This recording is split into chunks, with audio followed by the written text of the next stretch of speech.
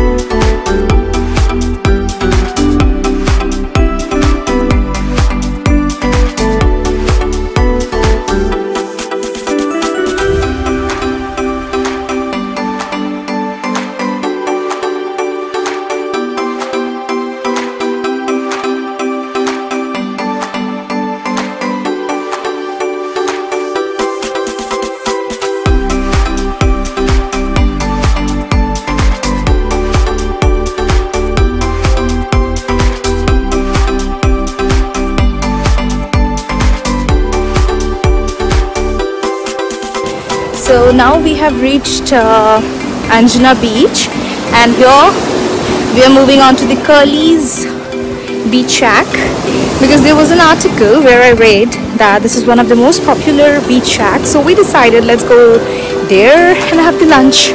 So now we are heading towards Curly's beach shack to have our lunch.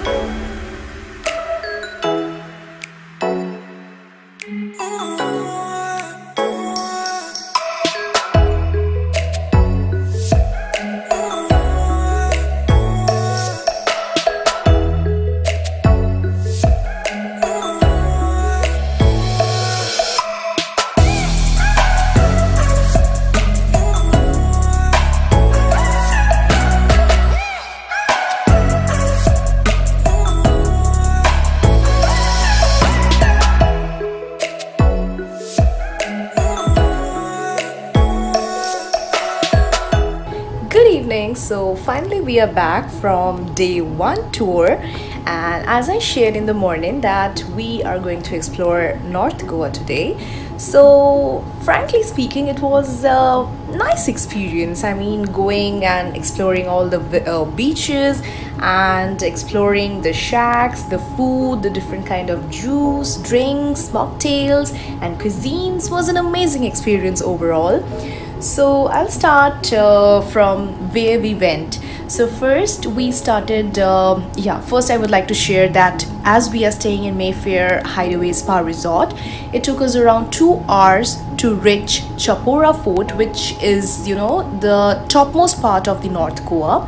So we started our journey from Mayfair. We reached Chapora Fort after 2 hours and 15 minutes, and then we explored the Chapora Fort. And of course Chapora Fort is famous location because it is known as the Dil Chahta Hai Fort as well.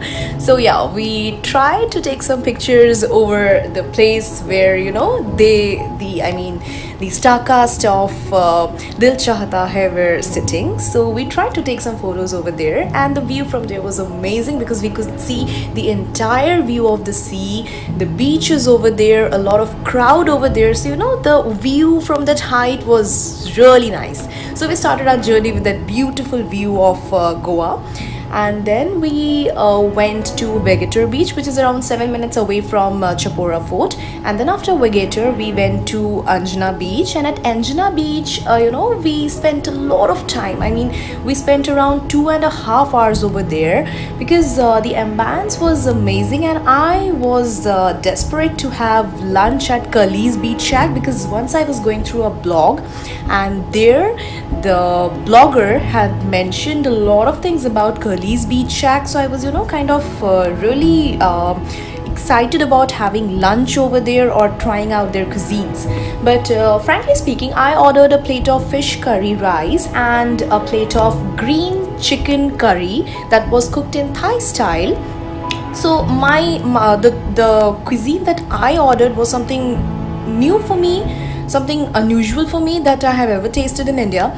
But truly speaking, I didn't like the curry. I don't know why, but you know, the taste was something different that I was not happy to have that as lunch.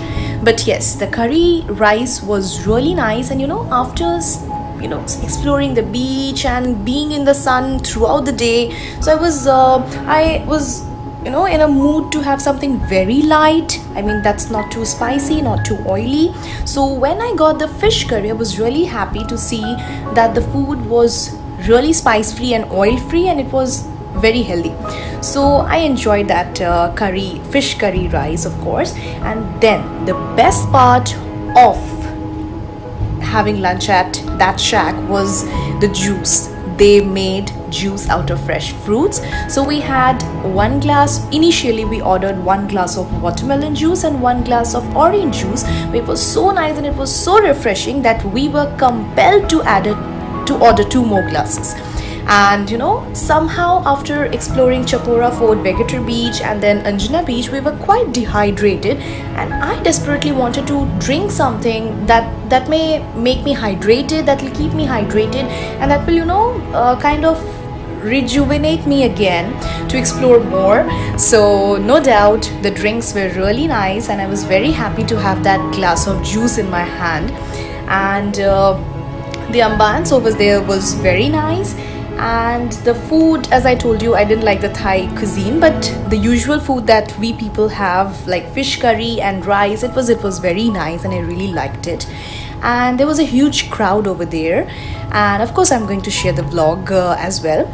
So this was all about Anjana Beach. And then after spending 2 hours and 30 minutes over there, having an amazing lunch over there, we headed towards Baga Beach. And then Baga Beach was it was usual because we spent a lot of time at Anjana Beach, so we were not that interested in spending a lot more time at Baga Beach. So we just spent 10-15 minutes and we took some pictures over there, and then we left for next church. So I'll be sharing the name of the church because I don't remember its name properly and I don't want to say anything wrong about it, so I'll share the name in my vlog. And then we again came back to our hotel, and we had some snacks over there and soup. And of course I took a shower, because as you can see my hair is still wet. So we took a shower, and after having a shower I was quite well, and you know, we were again ready to explore. So this was all about day 1, and then on day 2 we are going to explore South Goa. And there are quite a few number of beaches, and then again some church. So we look forward to having a great day, and this time I'm going to carry a lot more water, because today we were already carrying 2 liters of water, but that was not at all enough for us. We had to buy 2 liters of water again, and then we had to buy a lot of fruit juices. And you know, I would recommend that if you are going out, I mean, we selected December because we thought it would be nice, you know, it's quite kind of wintry season, so it would be nice to explore when, you know, you can explore easily when you are in sun throughout the day, because it's winter. But here it's entirely different. You don't even feel like it's December. I was feeling it was like April or May. So it was very hot here, and I was badly dehydrated. So if ever you are planning a trip to Goa, so please carry something with you that will keep you hydrated throughout the journey, throughout the day. And that's it. So thank you so much, and stay tuned. Please like, share and subscribe to my channel for more such travel vlogs. Till then, take care. Bye bye.